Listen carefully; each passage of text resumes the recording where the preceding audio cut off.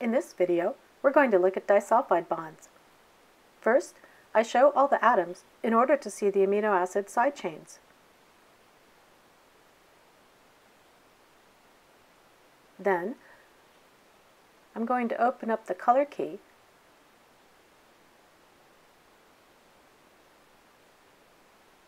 to find out that those yellow tubes in the middle are sulfur.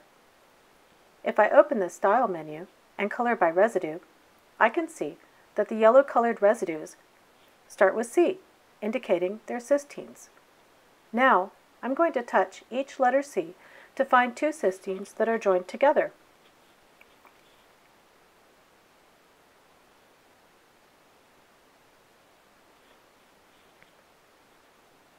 To focus on the bond, I'm going to hide everything else now and change the drawing style to ball and stick and the coloring style to element. Now I want to know, where are these residues in the chain? So I'm going to touch each of the C's to see the chain position. I see one is at 4 and the other cysteine is at position 19.